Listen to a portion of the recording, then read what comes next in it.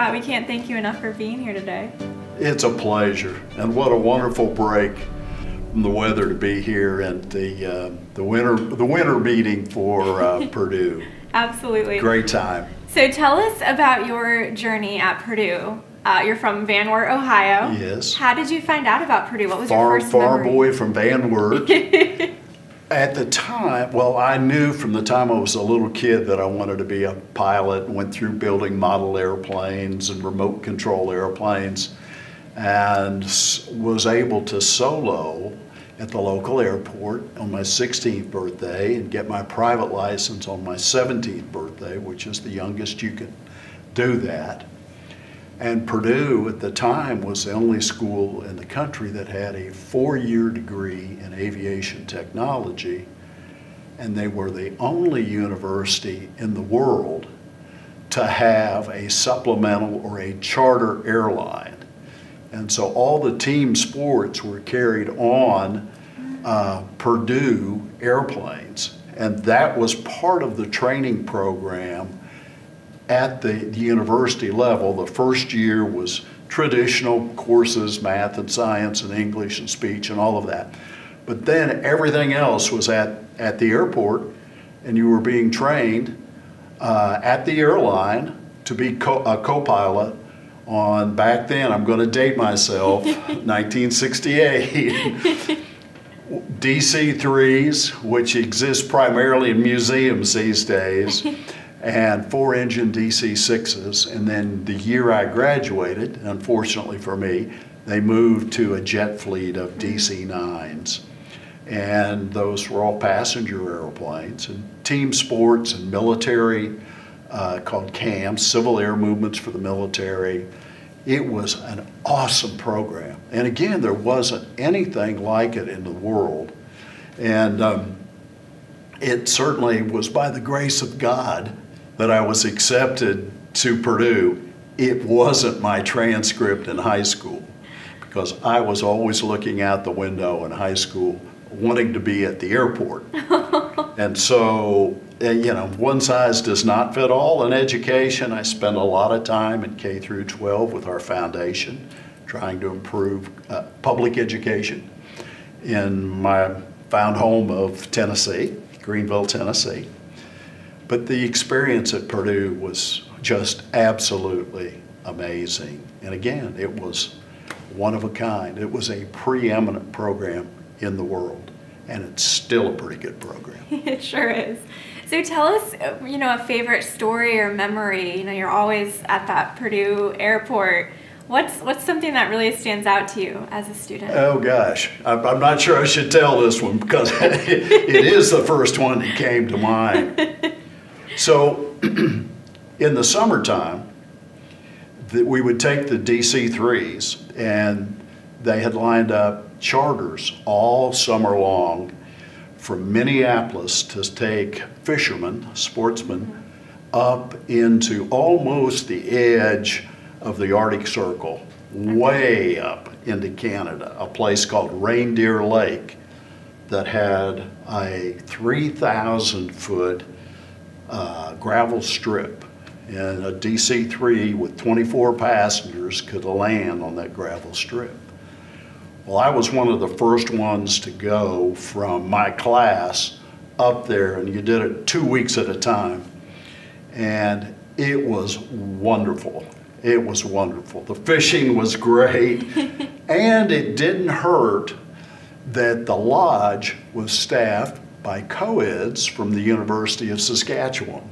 When I got up there and kind of fell in love with it, I came back and I told my roommate, I'm like, man, you do not want to go up there. The mosquitoes will carry you out of that place. You really don't want to go.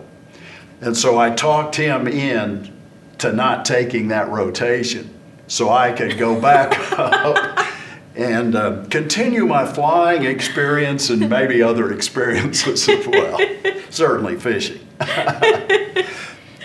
I'm sorry, that's the first one that came to mind. You got to go with your gut and share that one. So do you have any professors or mentors within your time at Purdue that you really look up to? Yes. I'm so glad you asked me that question. The chairman of the Professional Pilot Technology Program was a wonderful man by the name of Professor Holloman. And I'd been there the first semester, and there were only like 16 in my class, so we got to know him very well. And I was homesick, girlfriend was in Ohio, here I am, 18 years old at Purdue, which was a big campus then, but only half as big as it is today. It felt really big to me then. And I wanted to go home, and I told him that. And so we sat down in his office one evening, and he convinced me that I needed to stay and see this program through. And because of him, I stayed with this program that in retrospect was absolutely an elite program. And I'm so thankful for him. And he, at I believe 91 or 92, this past fall was inducted into the Indiana Aviation Hall of Fame. And I got to go to that event and once again thank him for everything that he had meant to me. And without him, I would not have continued the program. But that wasn't uncommon then for professors to be that close and that helpful and very interested in their student. And that continues today, regardless of the number of students. Purdue is exceptional because of the staff and faculty that they have there in caring for the student. What would you say, if you hadn't followed through with Purdue and had gone back to Ohio, there's all these things that aligned, right, and happened after you graduated. Looking back, what did Purdue mean to your life and after your graduation? Well, I need to continue a little bit of the first question, but because they were a supplemental airline, your curriculum was really applied science in every sense of the word. You got to work in operations of the airline, you got to work in weather, you got to work in dispatch. I got to see all of that. And I'll bring you back, and I'll tie that one off in a minute. But had it not been for the Purdue education, I'd have been a very happy pilot for some corporation or some airline for the balance of my life from that point forward. But because of that experience that I just told you about, after I had accepted a job with the Magnavox company flying a corporate airplane that was based in Tennessee, they asked me to start a freight service with a small freighter. And that led to the creation of a cargo airline with big airplanes called General Aviation. And we had 38 big airplanes flying every night in scheduled service. But had it not been for Purdue and the experience of everything I learned through that airline, I would never have known how to get started and start my own cargo airline. So that was kind of a one-off that was able to happen. We sold that to a public company, the cargo airline, about 10 years in, just as trucking was deregulated. And when trucking was deregulated, that meant you could move multiple types of cargo, commodities, between any two city pairs. Before that, it was very, very, very regulated. And so a lot of those small routes from Charlotte to Indianapolis to Chicago, we could take trucks and make that same service overnight. And that began a company called Landair, which we took public. Okay. Forever changed my life on, let's see, the week before Thanksgiving, 1993. And then in 98, We took the second company that just did air cargo for the major airlines of the world, over 100 of the airlines of the world, moving the freight from a gateway to the interior of the United States. We called that Deliver America. We took Forward Air public. And so from that very humble beginning, where we put $2,500 into a bank account to pay for the gas for the first truck, we took those public, and today the sales are about, of those two companies, about $2.2 billion. And I signed a lot of personal endorsements, but $2,500 was all we ever put into it. And Forward Air, we converted Land Air to a more philanthropic endeavor, where the free cash flow from Land Air we were able to create in this belt of Appalachia, Greenville, Tennessee, where I live, which borders western North Carolina, eastern Kentucky, and Southwest Virginia, go into these rural, very small public schools and put in math and science programs. And this has grown now. That has enabled us to, we're in over 500 high schools. We're in every high school in Tennessee teaching online AP STEM coursework, 19 of them. But you can actually get college credits for all of those if you score high enough. So the foundation is now in every public high school in the state of Tennessee. And this creation of these companies enable that to happen. And I'm still sitting on the board of Forward Air, okay, which is based in this little town, and 250 or 300 corporate employees, and Land Air has 150 corporate employees. And that makes a difference. It doesn't make a difference in a city like Indianapolis or Chicago or Atlanta, but those kind of jobs in a town of 20,000 people really make a difference. And so if it all ends today, it's been a beautiful ride. None of it would have been possible without Purdue University, and I mean that from the bottom of my heart. You know, you talked about bringing STEM courses to these public schools in rural areas. Why was that so important for you? Did you have that type of coursework in Ohio, for example, before you got to Purdue? That's a great question. The first place I saw online coursework was at Purdue University. And this would have been over 20 years ago. Okay. And the foundation is just 20 years old this past year. And there was a class, a technology class, working with online, live time, with a class in Stuttgart, Germany. And I'm like, wow, that's really the future of how you can deliver excellent coursework at a very affordable price. And when you're representing, in our region, we have one high school called Clinch on the Kentucky-Tennessee border that has just 53 to 56 students a year in the entire high school. They're too far to bus to a mega school. And so through online learning, they have a number of AP courses available to them. We put math and science labs in, and so they have the ability now to go on to higher education and have had the same sort of rigorous coursework that you might have in a high school with 1,200 people that can afford the on-site teacher.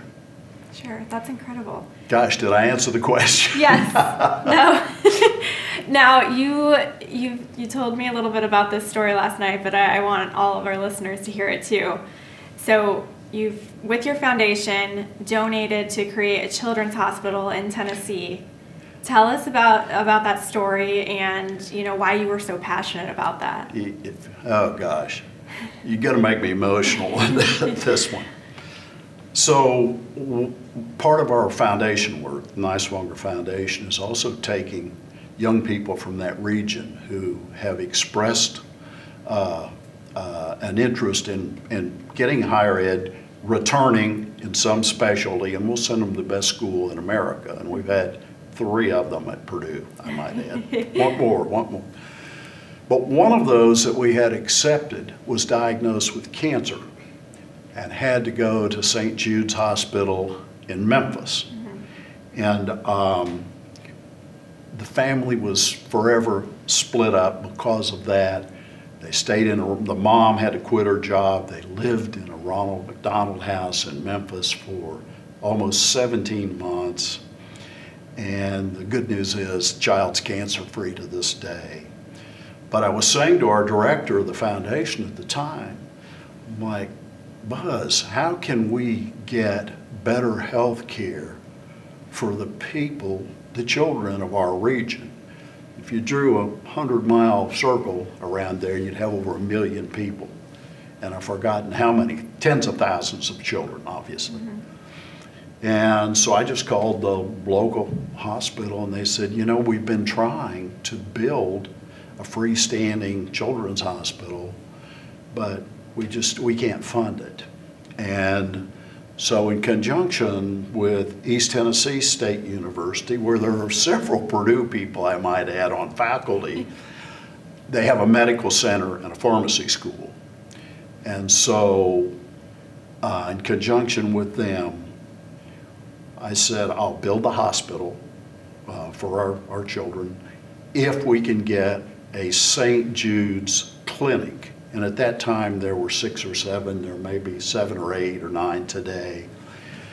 And so they said, no, we're not sure that's possible because we're on this end of Tennessee, St. Jude's is on the other end of Tennessee.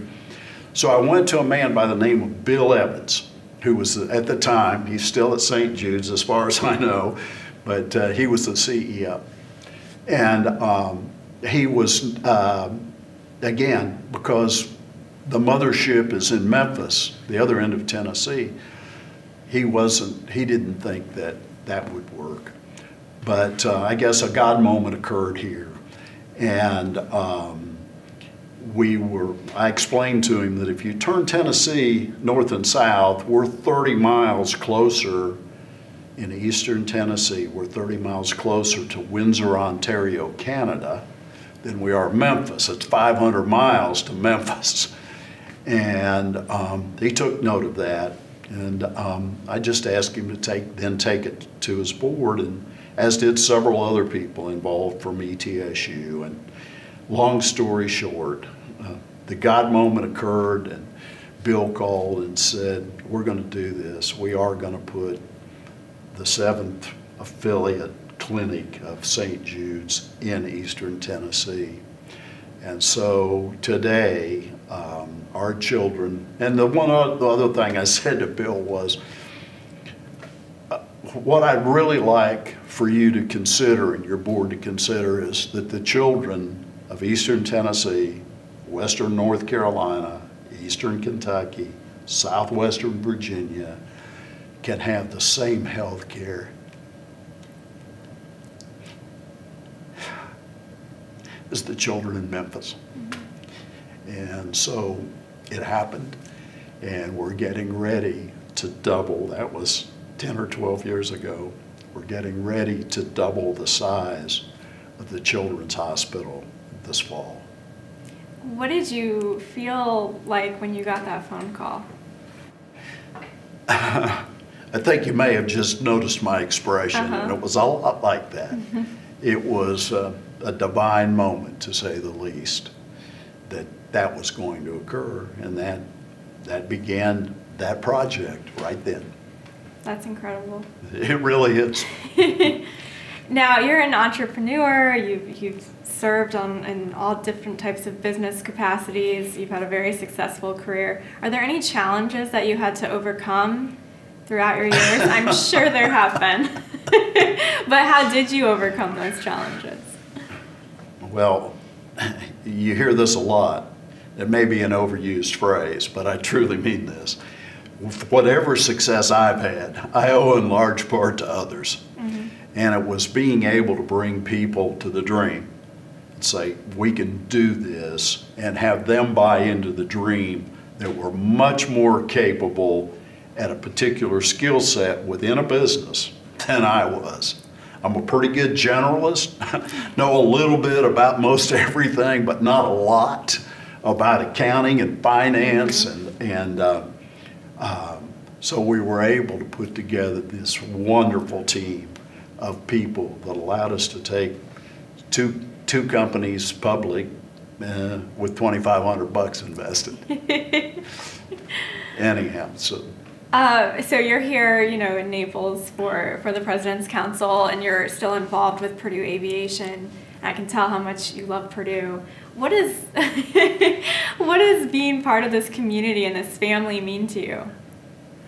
Well, it's something that I'll take with me forever, and for the university to allow me to continue to be involved is it's just amazing, and things that we're accomplishing up there again. And who knows, we may, like the movie title Back to the Future, maybe we can get back to the future where we've got bigger aircraft that can move the teams around and do that internally, and like my class, get the experience of actual learning or applied science and how an airline works.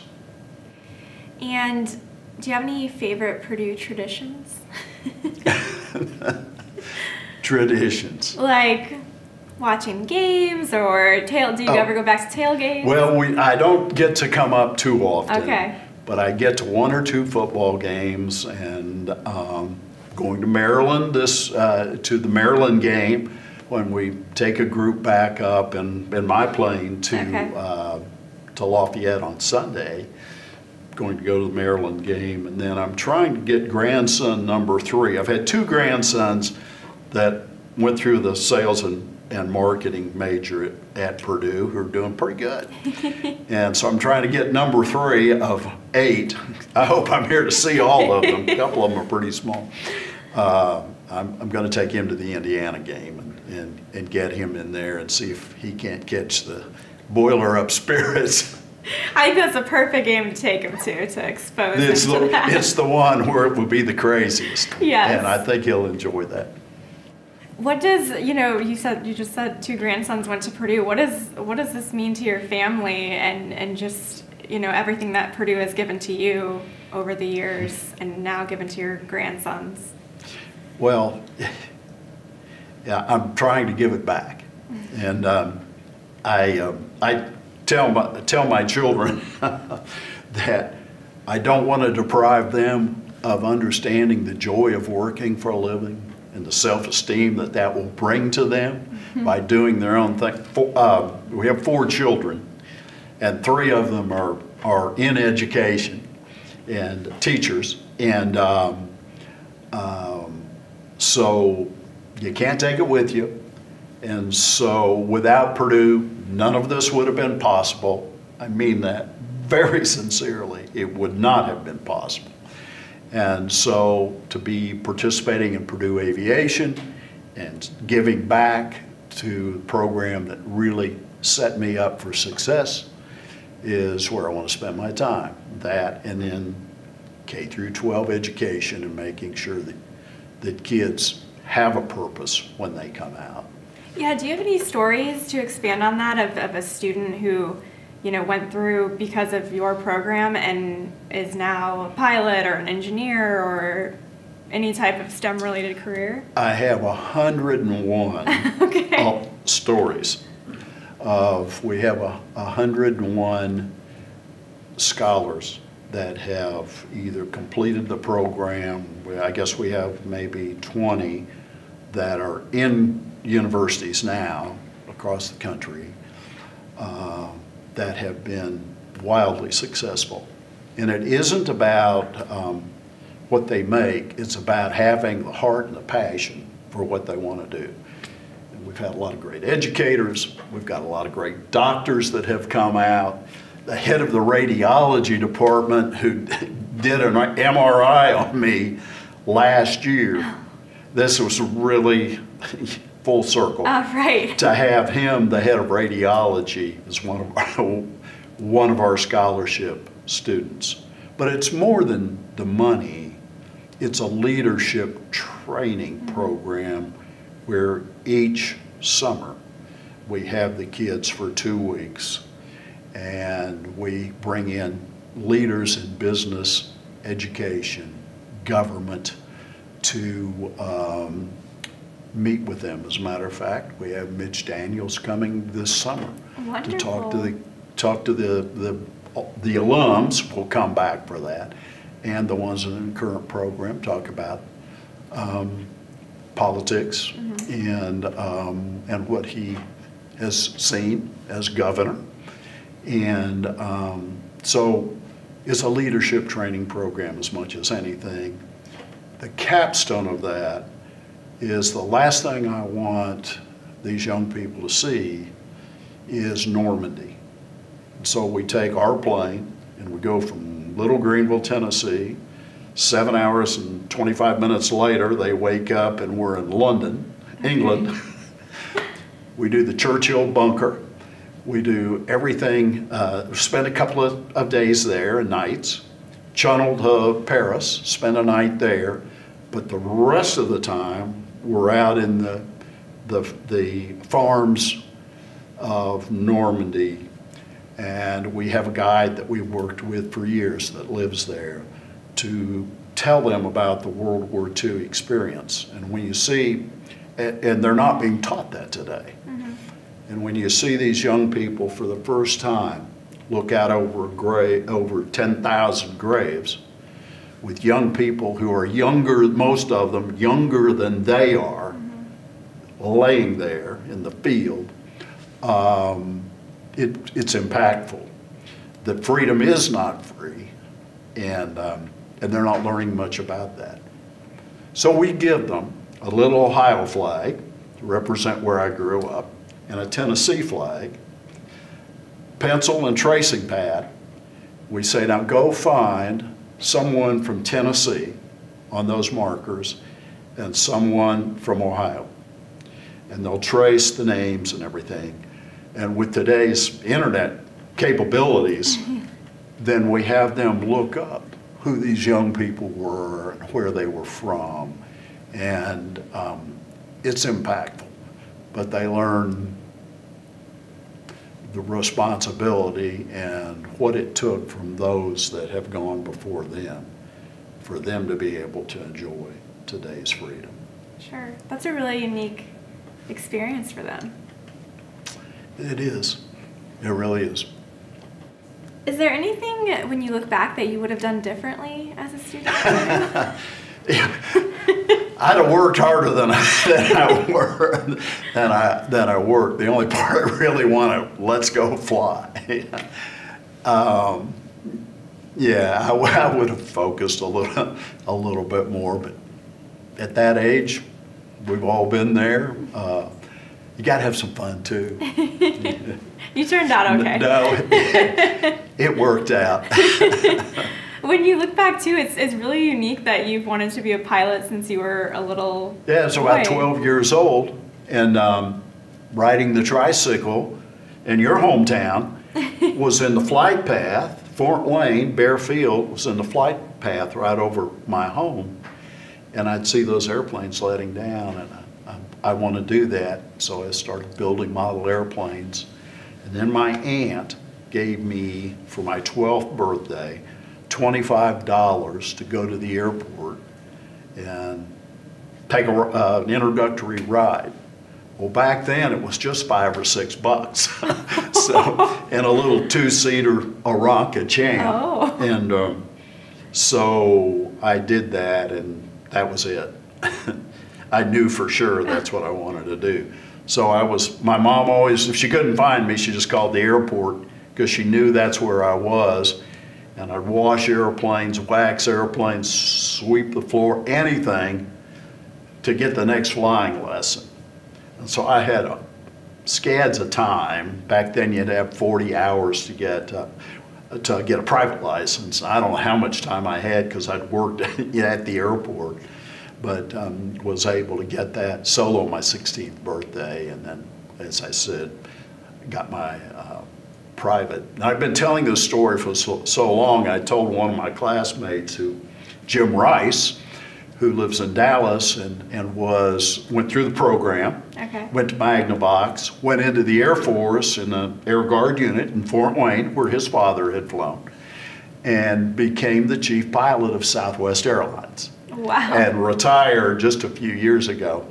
I said, Jim, I've been telling this story about soloing on my 16th birthday, my private on the 17th, and I got withered out on my 18th birthday to get my commercial for so long. I'm not sure it's true. And so I found my original logbook, and I was relieved to find out the story I'd been telling for 50, 60 years is in fact true. Was that really helpful for you to have that before you got to Purdue? Were your classmates kind of intimidated? No, in professional pilot technology, you had to come with, I believe you had to come with a commercial license or get it in the first year you were there. And that was part of that program. And then about that same time, they then began taking, we call it zero to hero, young people with no flight experience at all, and take them all the way through what I've just described to you at the university and in a four-year program. We talked about this a little bit, but why is it important to you to stay so involved with Purdue and with the aviation program? Well, first of all, I love aviation. I can't tell. No, I know. I'll try not to hide it. But, and to just be around the young people, I was once there. Mm-hmm. And so to any extent that I can help them overcome some possible mistakes or things I would have done differently, just to be around them, it just keeps me young. It keeps me invigorated. I don't ever want to stop. What does the Boilermaker spirit mean to you when you're going to that Purdue IU game with your grandson? What are you going to feel like? I'll be very emotional like everyone else there. But, the dinner that we're going to have tomorrow night, where we have, in my opinion, the best leader in higher education certainly in the country, the world, the world. And everything Purdue does is done well, or they won't do it. Mm-hmm. And the other activity I have, fortunate enough to participate in at Purdue, is the Purdue Research Foundation, which has 20 or 25 startup companies coming out of the university every year, have created thousands of jobs for Indiana kids and kids all over the world. But being able to participate in that is truly an honor for me. And so, having tried to learn as much as I could in my region at ETSU, East Tennessee State University, we have created the ETSU Research Corporation.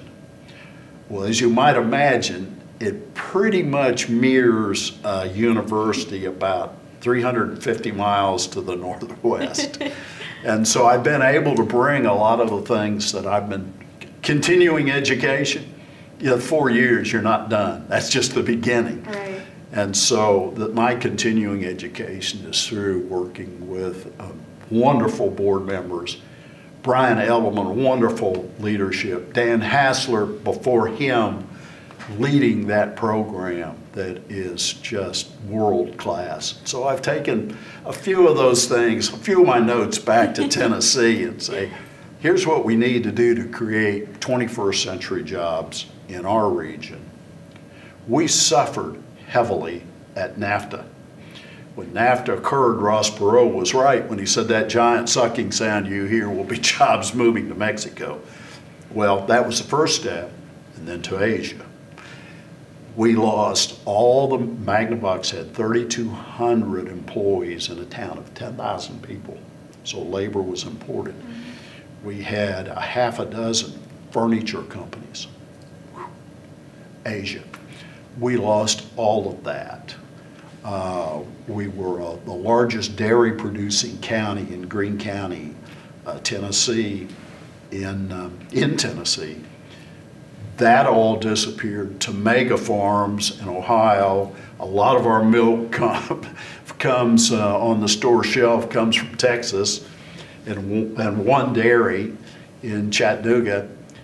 But we went from 110 small dairy farms, which made great employees for all the manufacturing base, to now we're down to under 10 dairies in this lush green county of 600 square miles right at the foot of the mountains. And so being able to go from 20% unemployment through having great leadership at my companies that allowed me to spend a lot of time in economic development, it's made a difference where we're about the national average for unemployment now. But the type of jobs we had to completely retool for something that wasn't just assembly work. And now we're really focused with the additions to the hospital and the medical school at ETSU to medical devices, startups, research docs, bringing them to the region. It'll take a couple of decades, but we're changing those jobs to very high technology jobs within the region. Again, I go back to Purdue. I saw it there, and I see it every time I go to a PRF board meeting. And I remember what really worked, and I take it back home and we apply it to rural East Tennessee. You've done so much for that area. You've really impacted a lot of families, I'm sure. What does that mean to you? Well, having seen this in what can be, led me to how can I help, whether helping city government in a redevelopment project of our downtown, being able to contribute to the medical facilities there, and our school system. There are 146 school systems in Tennessee. Okay. And Greenville City Schools is either, depending on the year, 1, 2, or 3 in the state of Tennessee. And one year, very recently, they actually beat Oak Ridge. Well, Oak Ridge schools, that area has more PhDs per capita than any county in America because of the Oak Ridge National Labs. And so to see our school systems being lifted up, our kids having the rigorous coursework it takes to be successful at higher education has been tremendously rewarding for me. And the community has been accepting of that. And it's just been a wonderful place to live and work and raise our family. You touched on President Daniels a bit ago. What do you think his leadership, how do you think that's impacted Purdue? Oh, where do you start? Where do you start? First, before I answer that, the thought that came to my mind was I just saw his commencement address in May where he comes in on the motorized couch. The couch cart. I mean, most people at that level take themselves way too seriously. Yep. They forget that everybody puts their pants on one leg at a time in the morning, but he doesn't. But to have some, if you've read his book, to have someone of his intellect and his background and business acumen through Lilly, state government, federal government, be able to bring that all in at the university level. There were those that were skeptical at first, and no one's skeptical anymore. And you don't see many presidents of higher ed on CNBC, but you see him, and he's well respected in not only higher ed, but in every business circle that I know of. They know who Mitch Daniels is. And I couldn't be prouder. Is there anything else you want to share with our listeners? I think you've about worn me out. I did not mean to wear you out, let me tell you. No, I think you probably got more out of me than you should have. Well, we so much appreciate your time, and we love talking to you and hearing all your stories. Well, thank you. Thank you.